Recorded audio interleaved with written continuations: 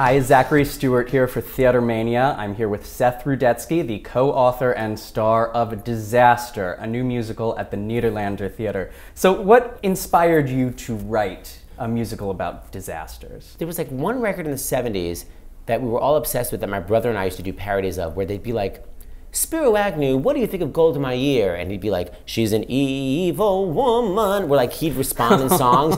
So my brother and I used to think that was so funny. So I sort of combined all that. My friend Drew Geraci and I, during Forever Plaid in the 90s, we'd say, wouldn't it be hilarious if there was a disaster movie as a musical and all the songs were from the 70s that somehow advanced the plot? Now, P.S., this is like before, like Mamma Mia, before any jukebox, there was no term jukebox musical. We're like, well, what disaster could we use? And that hadn't been done yet. And I said, what about the blackout of 77? So then we're like, how are we gonna have like 2 hours of like a black stage? So we couldn't really figure out how to make it work. And basically 20 years passed and that's when I finally wrote it. Were the 70s the golden age of disaster films in the United States? Yeah. I mean, the reality is Poseidon Adventure was the best. And that's a lot what we base this on.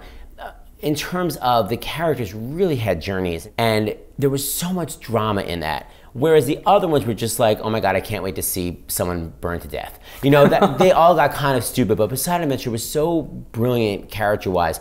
So that kind of was the apex, is that the word for the top? And then the other ones, once we got to, do you remember that? It was the disaster movie about snakes. No. And it was 8 S's in a row. It was called No, I never saw that Yeah, one. once we got to that, yeah, there was no Academy Award for that one.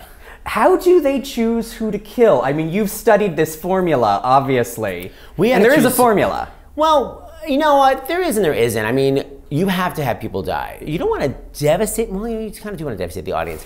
I don't really know what the formula is. We just knew that we had to have someone die right away to make the audience know, like, more people are going to die. And we want the audience to be emotionally connected with the characters so that when more of them die, they sort of are traumatized by it. Well, but I mean, there are certain elements that I feel like are immovable. You know, the greedy capitalist with a vanity project Roger Bart. that mocks the gods. Yeah, it's totally Roger Bart. He's like, look what I've created. Nothing can destroy this. And then there's the disaster expert, which is me, who's like, why won't you listen to me? So I'm an expert on every single disaster. There's always a disaster expert that's trying to warn that no one will listen to.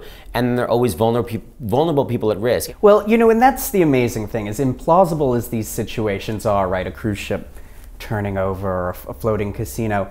I find that in the really good ones, you end up wondering, what would I do in that situation, right? 100%. Like, and yeah, you do put yourself in that situation. Like, what the hell would I do if I was on a floating casino in 1979 that turned upside down that was filled with piranhas? What would you do?